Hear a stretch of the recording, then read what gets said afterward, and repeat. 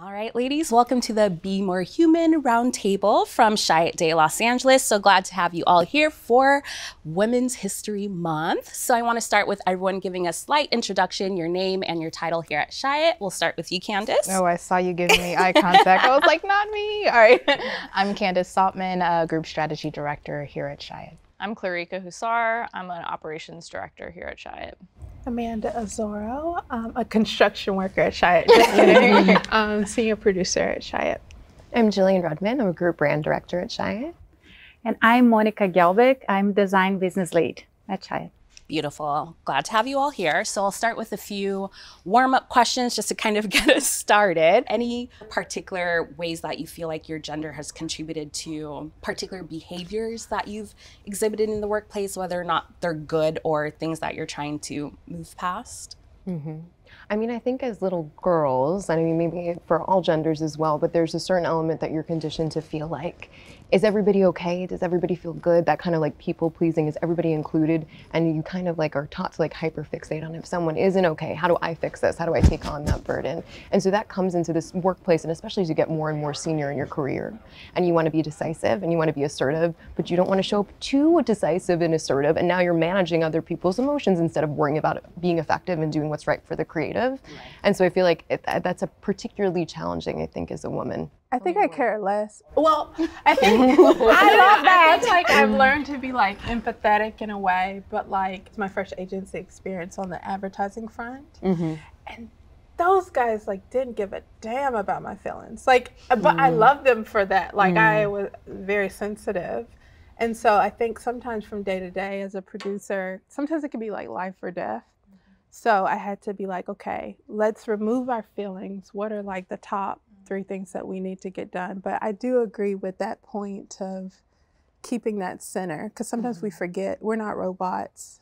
So that is very important to know. But like, I think as I become more senior, I have to move away from like even my own emotions. But I don't know, like, I'm very interested in your perspective too, because like in project management, I've seen you come down and like tell us we're spending too much or next steps, and you always bring us back to the center. So what are your thoughts on that piece?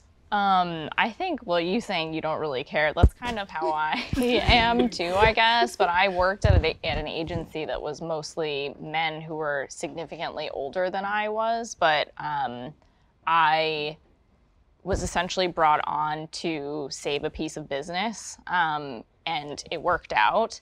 And I kind of just, I don't know, I never really, it was always in service of the work, and so I felt that I was doing what I had to do. And of course, I'm always conscious of how something I say may or may not be perceived, but I know what I'm bringing to the table, and if I know that the thing that I'm doing is in service to the work or to what we're trying to achieve, then it doesn't bother me as much.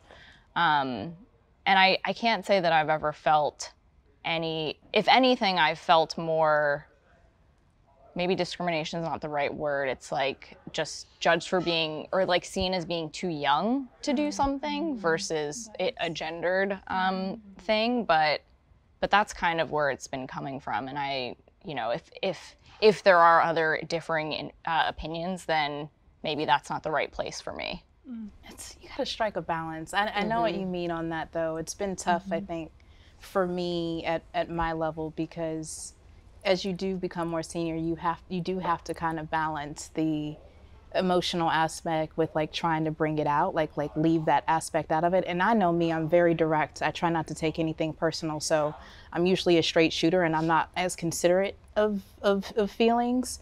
But I recognize that when you do bring the feeling component into it and show that compassion and that patience and that level of interest and attention to folks on that front, like from an emotional level, they work better.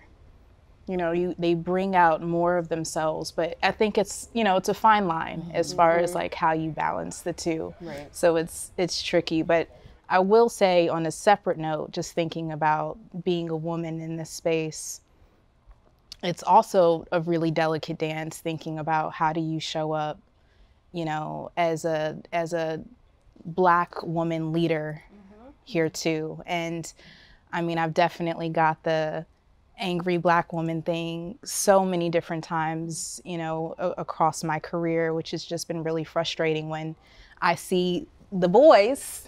You're right. The boys saying and doing whatever. So temperamental, like more catty than the women sometimes. There's not a light shone on that, you know, that behavior and the interesting personalities that come out of those spaces, but quick to say something about a woman or a woman of color if she is just as direct and straight to the point and takes out the emotion. And I'd love to see an end of that, but it seems like that's something that'll continue to persist for some time. But just an issue I have on another note when you're talking about gender roles. The intersections are crazy. And like even Klarika, you mentioned the age aspect, because something I've thought about a lot recently is sort of women having to balance either being too young or instantly being too old. And you know, there was someone in my life who told me, another Black woman said, like, don't ever tell people how old you are in professional spaces. Not because you want to appear younger or older, but because no matter what side of the fence you're on, there's something coming for you. And I've struggled with that a lot in the most recent years, because I think people think I'm a lot younger than I actually am. We had this conversation. And it really, like, it's really a struggle. It's like the same feedback has been shared to all of us of like, don't share. Don't share how old you are. But Klarika, I am curious to know how you sort of battled with that perception of you being too young to take on certain jobs. I think it's mainly just been communication. Like I think that, I don't know, maybe I also, there have definitely been times where I have also viewed myself as just constantly on this learning journey, where I have felt that I'm, you know, constantly just having to work really hard at something to prove myself. And after a certain amount of time, you prove yourself with the things that you've done, the jobs that you take, the jobs that you don't take. And yeah, I don't know. I think it's just been, I'm also a very slow realizer, and it's taken me this long to realize the things that I'm good at and understand what skills I do have and how to use them to be successful at what I'm doing today.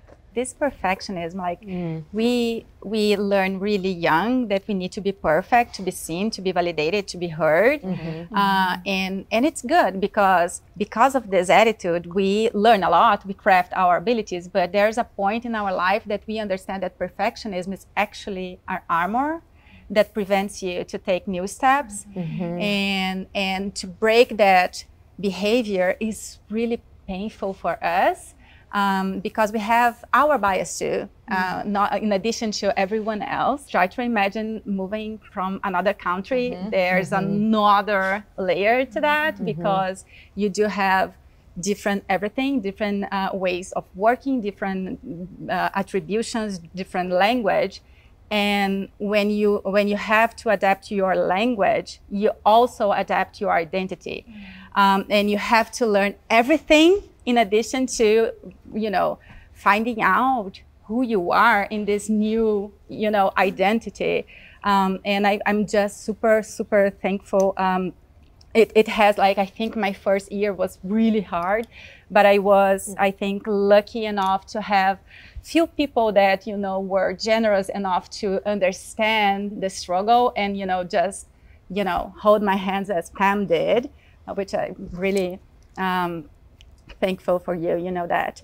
But yeah, I think all this journey, trying to be validated, like was something that I feel proud of, because I found a way to overcome this need for validation, which allowed me to be who I am, you know. And I think only after I was strong enough to, you know, cross this bridge, I found myself again in this workplace.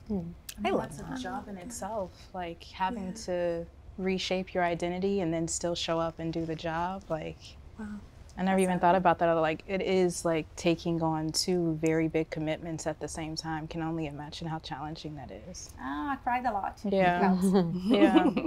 Restructure the entire life. But I think there's something really valuable in what you said of kind of getting rid of that need for validation and being able to seek pride in yourself and in your work just from your own center core.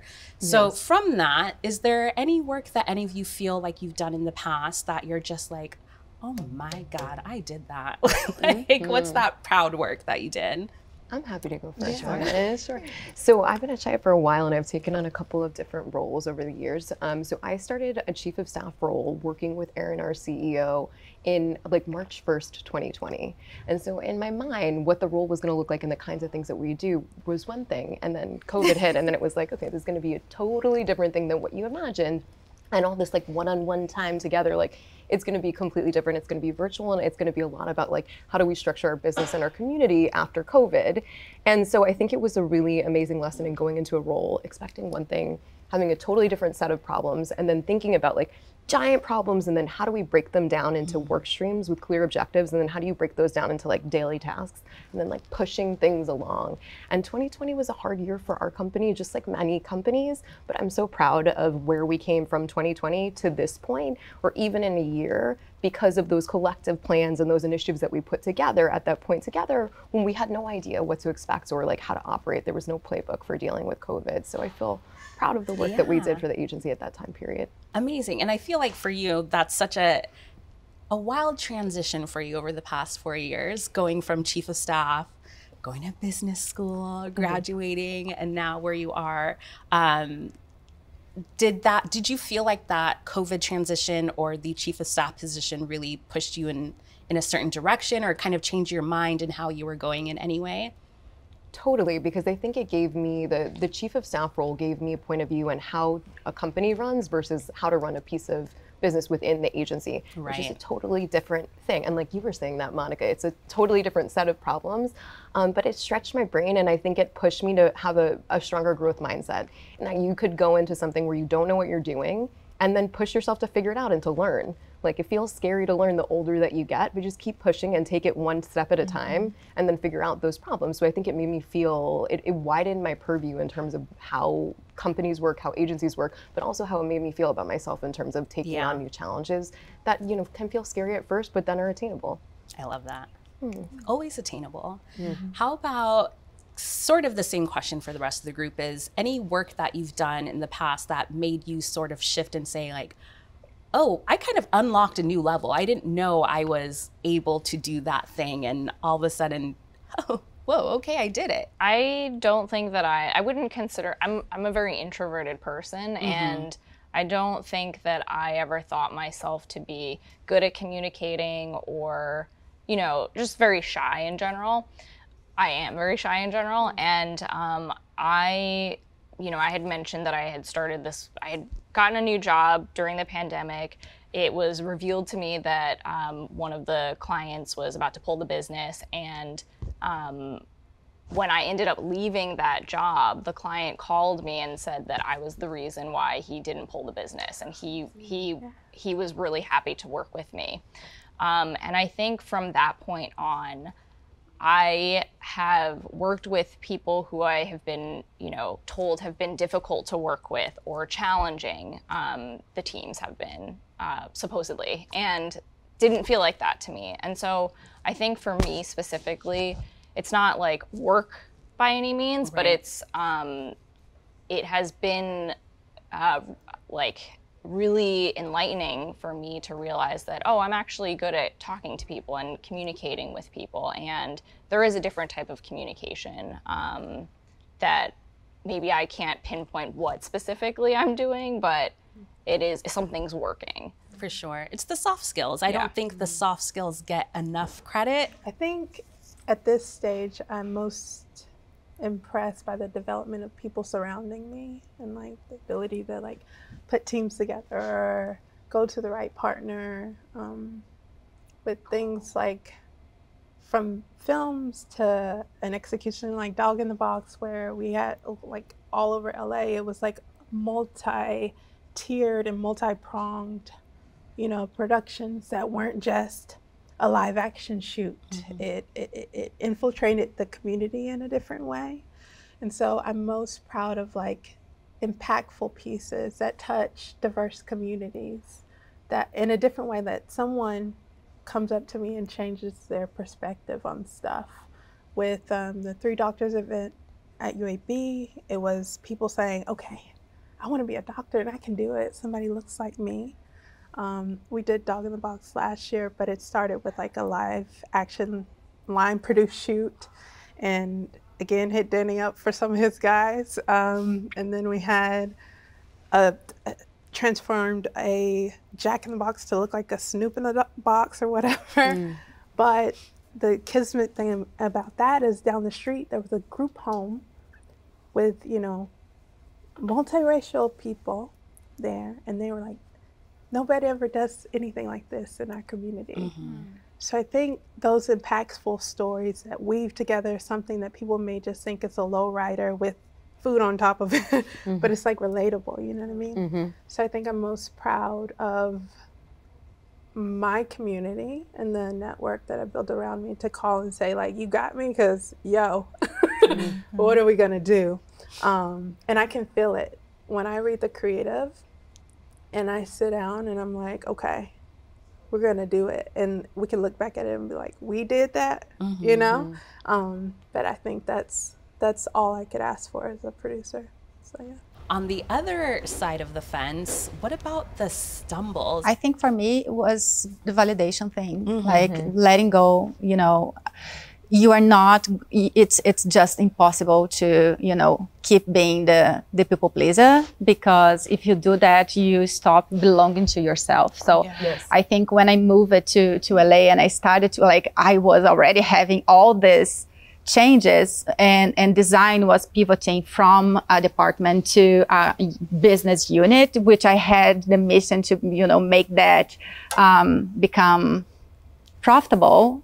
But, you know, so girl, like, oh boy, I was always, you know, the girl that no one wanted to talk about, because I wanted to talk about money and people just, you know, were not, you know, open to that. So I struggled a lot because I could feel the energy. I could feel the, like, how much they hated me having that chats with me.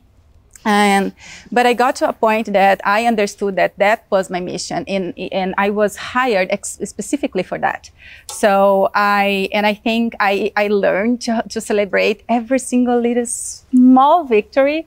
And those small victories gave me, you know, small validations that, you know, made me understand that I'm not here to be loved, even though, you know, I think because nowadays everyone understands that's because of the work, like they understand it's not personal. I think I was able to start building relationships and bridges to every single little team. But I also understood that I will not be loved, you know, for what I do. And I think there's just 2 different options that you can track. Like, you want to be loved, the ones that want to be loved, and the ones that have courage to not, you know, pursue that. Yeah.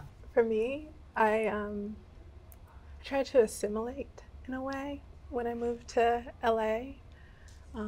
I was at a PR agency and all the things, and I found myself like morphing a little bit, like my accent and things like that. And when I worked at a different agency, like wearing the hoodies and stuff, you guys see how I dress, like it's not a hoodie culture for me. But those things I like toned down, and I think a lot of people, when you get in a new environment, like I have a twang, right? But like I remember someone saying something to me, who shall remain nameless, and I just tried to change that, right? I think people code switch in so many different ways and try to assimilate to, you know, culture in a way. And for us, that you have, for lack of a better word, extra ticks on the box, I found myself, you know, trying to adjust. That was just shame on me. I mean, my mom always told us to be big as possible, like be you, go in and be excited. I remember even in college, I had this problem where I tried to make people comfortable, and like my Angelou yelled at me for like squatting in a picture.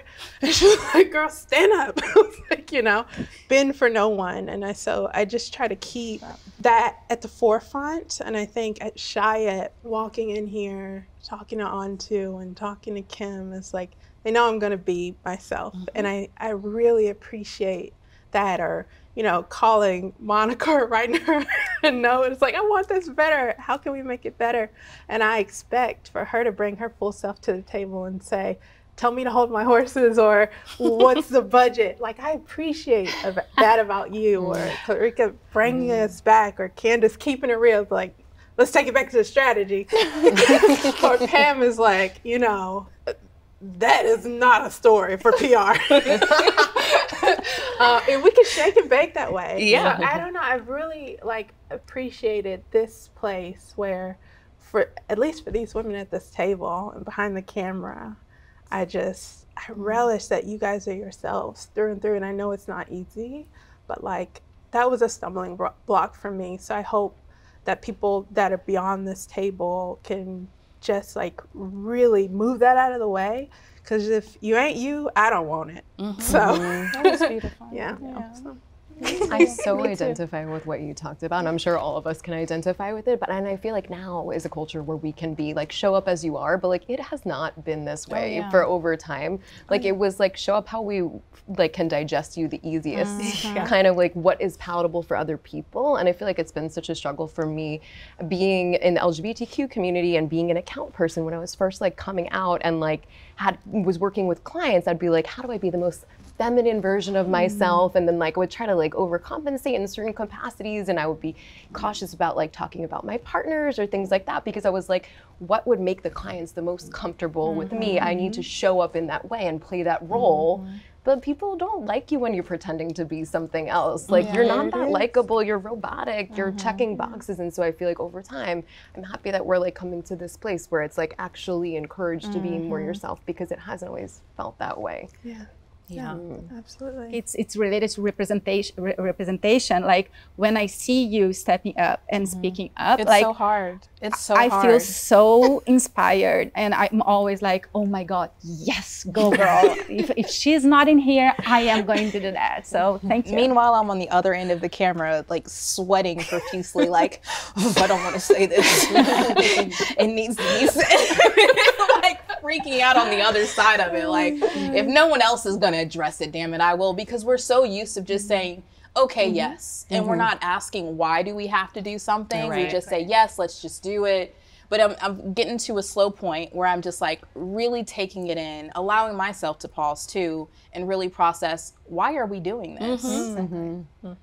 And then once we can kind of assess that, okay, maybe we don't need to do this. Maybe we should push back, or maybe this is something that could be pushed to a later date. And so that's something that I feel like I'm trying to encourage our teams to do, is to also take that pause, because I'm practicing it myself. I'm curious about your life experiences, your life identity, the roles you played in your life that sort of contributed to the general skill set or your general ability to do the work that you do now. I mentioned it a little bit earlier about the perfectionism and being so particular about things. But what I learned from therapy is that it's okay to be hyper observant. So we're going to say it's hyper observant. But that definitely obviously happened from childhood. And I used to help my dad, like he used to renovate homes. So worked with my dad a lot too, of like pouring concrete and installing stairs and doing all of these very odd jobs and those sorts of things. But my dad was just so particular. He was like always that, measure 3, 4, 5 times over, cut once. It wasn't measured twice. It was like several times over. And so just so meticulous in all things. And I definitely see how that's played out in everything that I do. And being a strategist, I love just watching and observing people and observing things. And I think the best strategists are the ones who actually experience life, and taking in other people and taking in other experiences and seeing how people engage with the world. So that's something I feel like has been very helpful in my career, is just being able to watch and to take in, and also be just very compassionate and empathetic of other people's experiences too, has just been really helpful in all of my roles that I've held to date. I feel like there are a lot of common traits just in terms of like being observant and taking in. Like, I was alone a lot. My parents were super strict. I had to study all the time. And I think you naturally, like, for me specifically, I naturally was observant, and, you know, I think you perceive a lot of things. And so for you, you've applied that to your strategy work. And for me, I've applied it to how to communicate with people and like understanding how people want to be communicated, whether they say it out loud or not. Yeah. And that's a huge part of the role, and like what we do is dealing with people every single day and figuring out how to get the thing that you need by talking to them. And even anticipating it. Like, you guys are so good at just anticipating like what could happen and assessing like what to do, and being so level-headed with like addressing it in the moment. But it seems like we had a similar childhood. Yeah, lots of studying, strict parents. So I'm curious to know, in your own lives, who has been sort of that historical influence for you, whether it's a personal relationship or someone sort of in the culture that has influenced either who you are today or the things that you want to do with your own life? I have a best friend that she does not know me, but she is my best friend. Like, I think that all the books that I read from Brené Brown had saved me many times when I felt alone or weak or guilty or ashamed or like breathless. I think I always, you know, remembered or connected with her content and her podcast, like, and because she the way she explained all the layers that we do have, like, throughout her own difficulties, and it's so, like, I can relate a lot, and I always, you know, I always quote Brené Brown, you know that. Yeah, and I learned with her that authenticity is an exercise that you have to do. You have to go through daily basis, because if you stop practicing, you stop showing up. And it's something that requires, from our perspective, from a woman perspective, it's something that requires courage every single little day, and more energy and a lot of different things. And I think it's not random, you know, the fact that she is one of the biggest and the most watched, like, influencers nowadays, and I'm so, you know, appreciative of everything that she has learned at me. I feel like Erin has been very influential to me and many of the women at the agency. When she came into her role, I believe it was like 7 years ago, it was still like women in leadership in agencies was like a question. Now it's unquestionable, the power of women in leadership roles. But at the time it was like, could women have these big president and CEO roles? And her ability to command a room, to, in a mess of things, get really clear and down to the problem and address that problem, I feel like has been inspiring and has like set a standard for the expectations of people in that role. And so it's been really amazing to see her and watch her on her journey over the years. I love that. Agreed. And even on that note, just shout out to the amount of women leaders we do have in the network, which I think is actually quite spectacular. So it's even an interesting contrast to the conversations that we're having now about sort of the burdens that are put on you for, like, oh, you gotta hold people's emotions a little too much, but if you're a little too straight to the point, then things are said about you. And then you look at the network and you see all of these women in leadership positions, and you're like, oh, it actually took a lot for them to get there. And it's a positive side. So we're hopeful. We're hopeful. My forever will always be my big mom, my grandmother, who's passed, bless her soul. But everything from her, she had a 9th grade education, but could read better than anyone, and like tell you exactly what was happening in the world. Read the newspaper every single sentence end to end, every single day. Had a love of books. Raised children on her own, was a sharecropper, went through, you know, the segregated South, Jim Crow, all the things, and, you know, produced my mother, who I can't even begin to tell you how phenomenal she is. And, you know, I'm a product of her prayers and her wielding me with her hands and teaching me how to be a lady and how to pray myself. And so I will always remember how she treated people with kindness, how people moved out of the way when she walked. So yeah, I don't know, it's just, and to really appreciate what beauty truly is, like she gardened and things like that. And I think in our own way, in our careers as creatives, we're planting a seed and making sure it's beautiful and like watering the things that need to be watered, whether it be, you know, someone we're bringing up or a project we're working on. So I don't know, my grandmother will always be, she's like, she can shut anybody down. So yeah, that's her. I've been really fortunate through almost all of my work experience. I've had, and you know, subconsciously, it probably was influencing me subconsciously, but when I think back on it, my first job out of college and internship was at a PR agency that was founded by 2 women who were probably 26 at the time, both of them. And it was at a time where startup culture was big and, you know, you could do anything. And so I think that kind of really set the tone for the rest of my career, I guess. Almost all the big agencies, this agency included, CEOs, women. And I think that's been really amazing. And probably influenced me subconsciously, whether I knew it or not. Thinking about advice, you are now the advice givers. Step into the mentorship role. What is one piece of advice, or maybe several, that you would give to women, any other women, whether younger or older or peers, that you feel like this is just a thing you should think about? This is something you should know. I think it's okay to take your time to figure out what you want to do.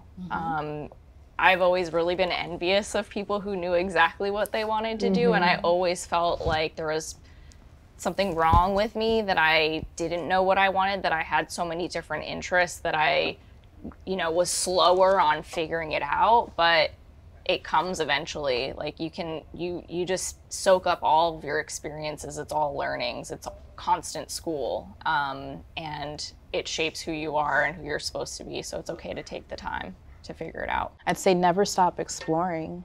I mean, I think at any opportunity, you know, there is, I mean, any chance is an opportunity to kind of make a pivot or make a career shift, try something different. Like I said, I did not stop until I got into an advertising agency, and I'm here now. It took some time, but I made it and was relentless. But every step along the way before I even got here, everything that I was interested in, I explored it. And even if I had to start over. So from writing to fashion closet to producer to project manager to strategy where I am now, like just so many different twists and turns, because if I was interested in it, I pursued it. And I think that no matter where you are in your career, you can always make that pivot. You can always start somewhere fresh. Never stop learning, never stop like experimenting and trying to find that thing that's right for you. To exactly what Candace is saying, that idea of how do you genuinely squash limiting beliefs? Because you get on a path, on some sort of road in your career, and your idea is like, well, I'm already this far down.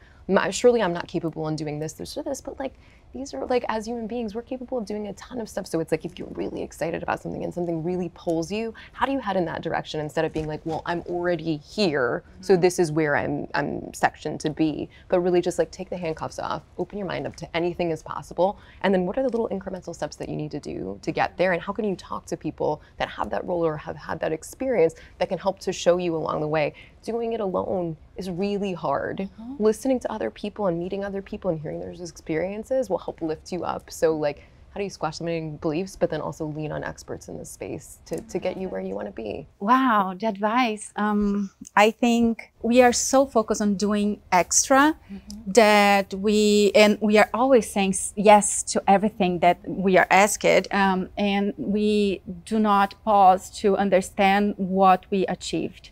And I think this awareness gives you strength and the validation that sometimes we need to get out of that imposter situation, but it's hard because we get in this routine and we want to, you know, accomplish everything that we are asked with perfectionism, like, but that sometimes prevents us to understand our strengths and our power and our capabilities. And sometimes you have to listen, you know, another person talking about you to acknowledge, oh yeah, I did that. And I think for me, the visa process was actually a gift, because the visa requires you to, or the process that you have to put together requires you to, you know, gather award certifications and the articles that you wrote and the things that you accomplished. Like, putting all of that together made me realize everything that I had done in the past, and I was like, oh wow, it's like, this is something. So I felt so proud of myself when I got the approval from the immigration, that, you know, that fulfilled my heart. I love that. She's accomplished. Fantastic. Thank you. You've been dropping gym after gym, so. I don't know. This isn't really mine. I feel like it was my grandmother's and my mom's. So I think it's a myth that you have to know your worth, because we're all priceless, right? Mm-hmm. We just, a number is kind of arbitrary to who you are and what you bring to the table. So since we have to bring a number, put tax on it, right? Don't accept what people give to you because that's what they have. Put tax on it. And I think once you start to put tax on it and realize and walk into being priceless, they'll start to treat you like the diamond that you are. But you also have to treat yourself like the diamond that you are. You can't just put out anything. So it works, you know, vice versa. Put tax on it. You're priceless, and you know, shake and bake. That's all. I love it. Mic drop. Shake and bake. I love it. All right. I think that just about wraps up our conversation today. Thank you, Pam. Thank you, everybody.